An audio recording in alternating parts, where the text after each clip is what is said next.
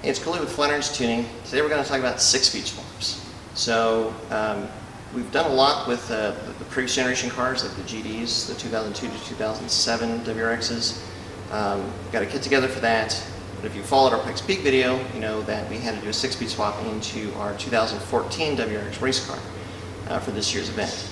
We've helped a couple of people do it before, but having to do it ourselves in a very short window of time, we've kind of figured out all the little tricks of it, and so wanted to kind of go through with what is actually involved.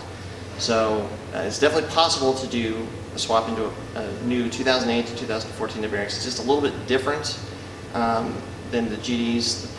The main problem that you run into is the final drive and pairing up a 6-speed with it. So that's why there's a little bit more involved, and we'll go into that here in just a second. So we'll throw the car up in the air.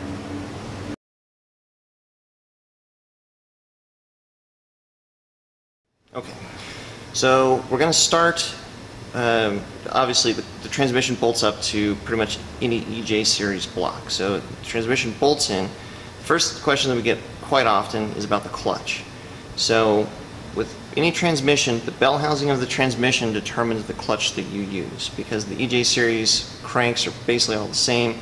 So whatever flywheel will bolt to that, but the bell housing of the transmission determines the clutch. So in the case of a 6-speed, that's where you need an STI 6-speed clutch. Though on the earlier generation WRXs, the 2002 to 2005, that also have a pull style clutch, you can retain a 5-speed clutch if you wanted to. But on anything newer than like 2006 and up on the WRX, they have a push style clutch, and that's completely incompatible with the STI, so you have to put in an STI transmission at that point. So we put in an XD twin disc clutch. The next question we get asked quite a bit about is axles. So it turns out that the WRX axles will snap right into the STI transmission. So the front axles are just WRX front axles.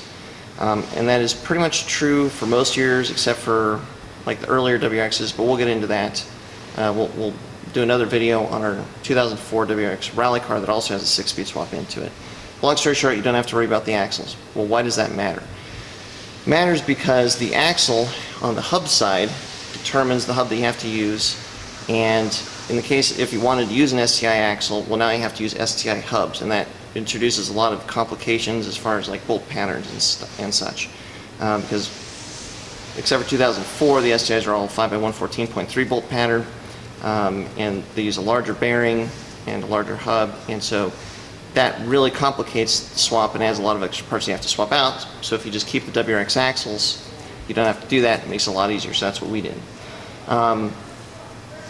There's a DCCD controller. We'll talk about that here in a second. Then drive shaft. The drive shaft is different between the 5-speed and the 6-speed. 6-speed is actually a longer transmission, so the drive shaft is shorter.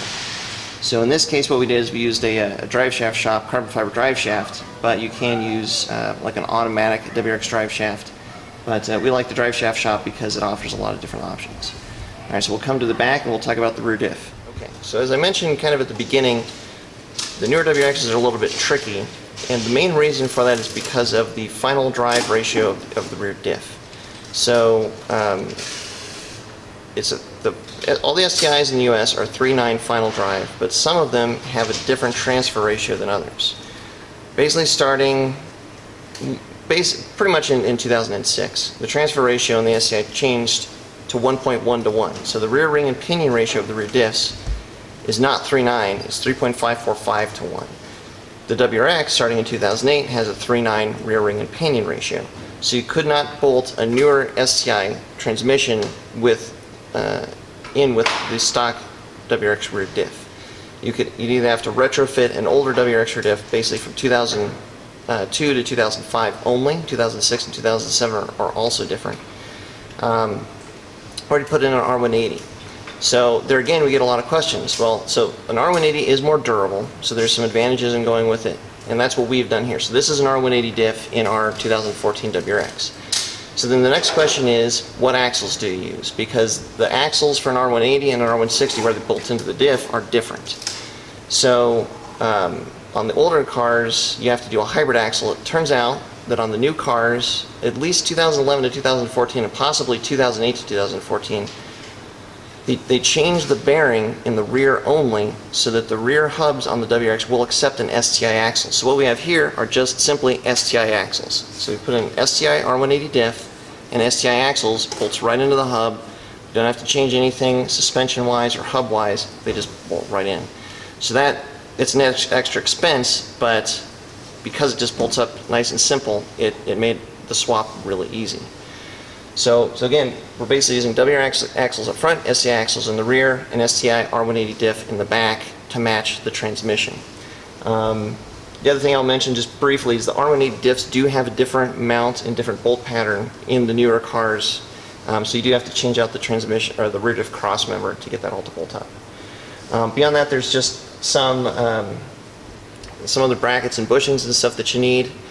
We are running a Cusco transmission mount, which works for both the 5-speed and the 6-speed mount. Typically, if you don't already have one that will work with both, you want to put in an STI transmission mount as well.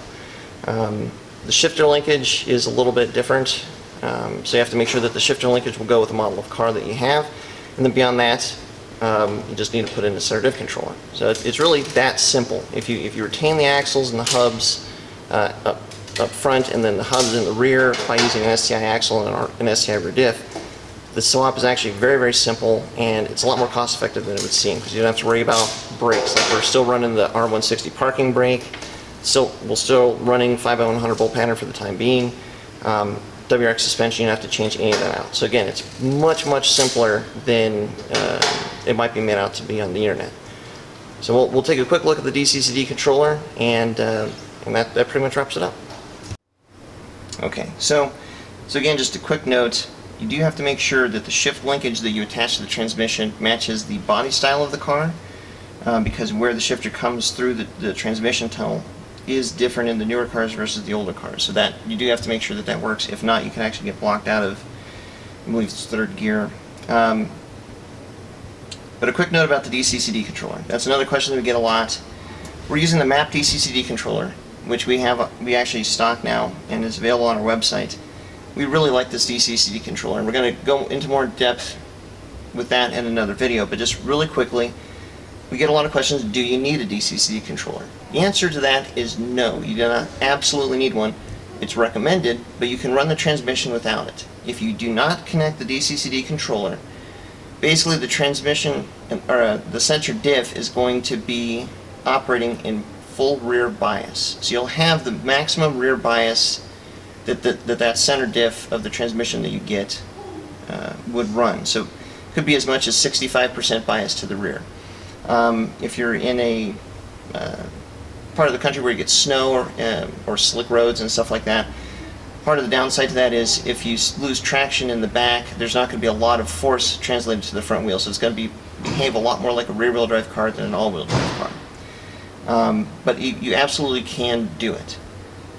But if you install a DCCD controller, then depending on the controller that you use, you get a lot of control over the center diff. So it could be something as simple as just a manual thumb wheel that you would use, and then you could manually control the walk-up.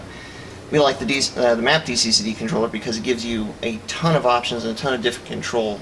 And again, we'll go into detail with that later, but you can actually, with this controller, you can run it in a manual mode, or they have a lot of preset modes, and you can actually even tune the behavior of the center diff, almost like you would tune the ECU of the car. So it gives you tons of options, and then the functionality of that center diff is going to be much, much closer to what a factory STI would be with the full DCCD controller as well. And this is a pretty affordable option. The wiring itself is actually not that bad. So there's just a few pieces of input that you have to give it, and then you get a fully functioning center diff in addition. So again, you don't have to do it. If you don't, you just have a rear bias car and that's it. But just the simple addition of a DCCD controller, and then you're almost getting the same level of performance out of the STI transmission as an STI does. So that's it. Thanks for watching the video, and we'll get some more things going, and feel free to give us a call if you have any questions. Thanks.